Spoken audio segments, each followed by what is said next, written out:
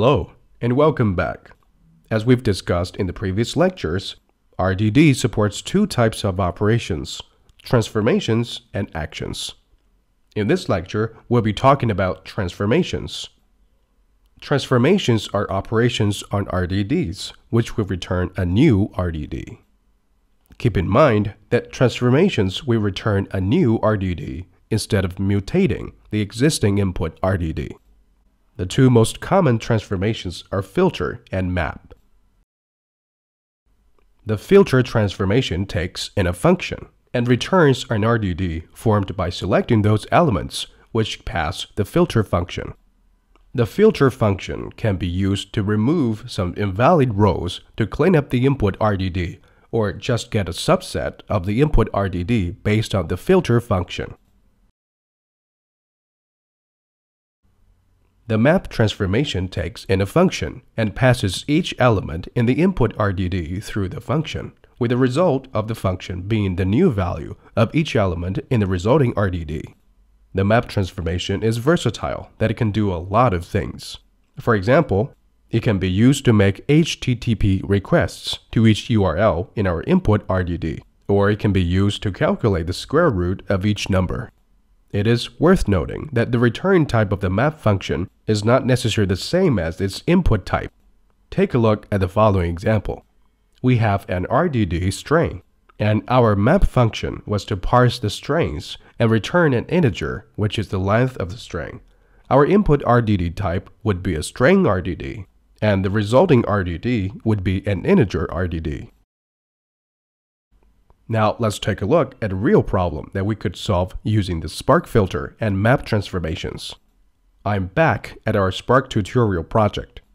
The file we're going to analyze is some global airport data that lives in the airports.txt file under the in directory.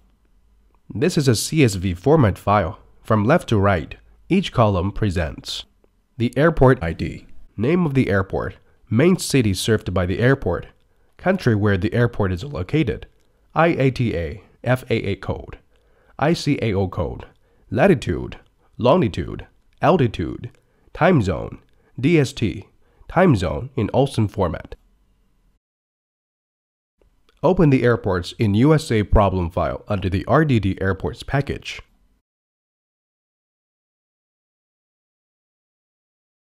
The task for us is to create a Spark program to read the airport data from the airports.txt file under the in directory.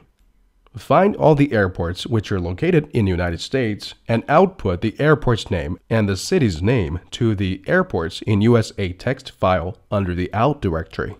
The sample output would like this. Let's see how we can solve this issue. Just open up the airports in USA solution file under the same package.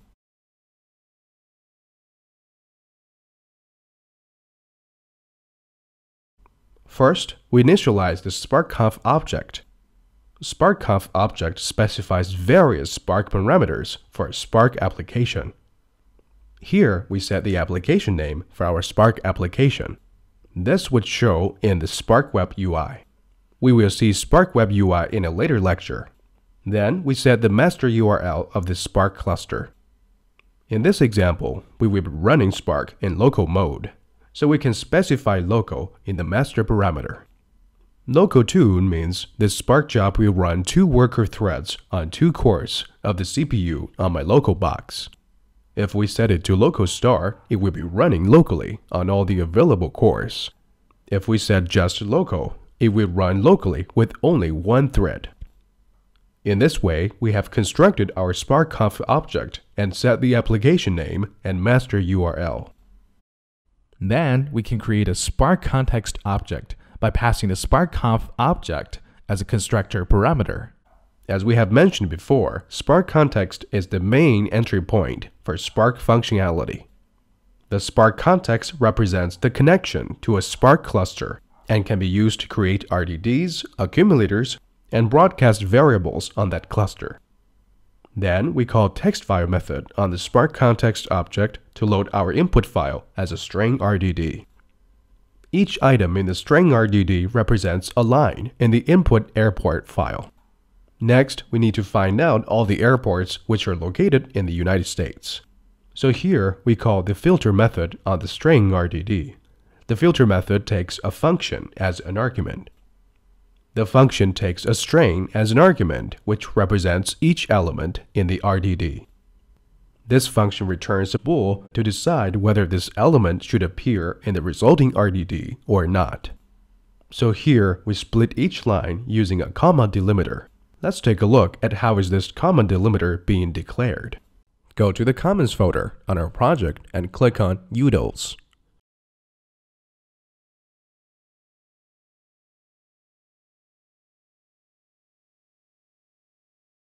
As you see, this comma delimiter is a regular expression which matches commas, but not commas within a double quotation. We can see there are some cities which have commas in their names, but the commas are being quoted. We shouldn't use those commas as the delimiter. We should only use commas which are outside of quotations as the delimiter to split our input lines. Let's go back to our solution file.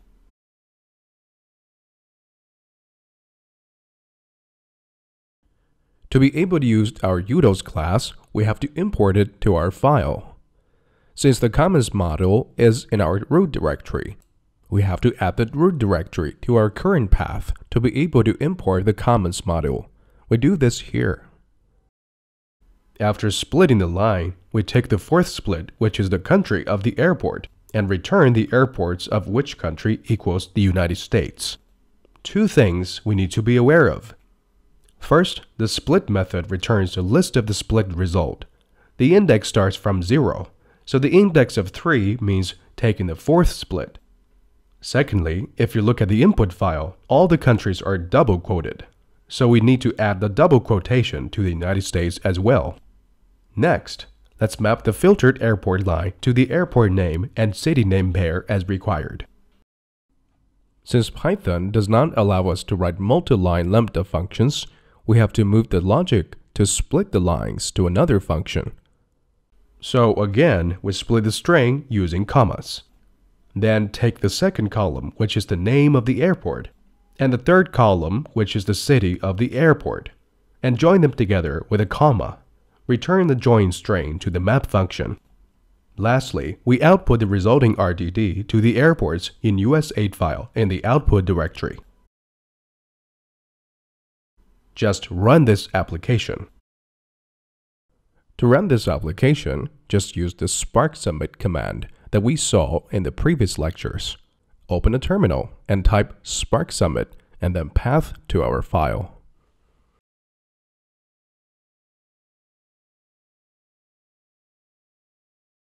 After the computation is completed, let's go check out the out folder. We have an airport in US8 file. Since we have specified our Spark application to run on 2 worker threads, the result of each worker will output to a separate file. So we have 2 output files. We can look at those 2 files. They are the expected airport name and city name pair. Now we have solved our first Spark test using filter and map transformation. Next, it's time for you to do a practice. Let's open the airports by latitude problem file. We will still be analyzing the same input airport data. We want to find out all the airports whose latitudes are larger than 40, and output the airport name and latitude pair to a file. It's your turn. Try to implement your solution in this file. Take your time to work on this task, as this is your first Spark practice. If you get stuck, take a look at our airport in USA solution file to see how we use filter and map function. We'll take a look at the solution for this task in the next lecture.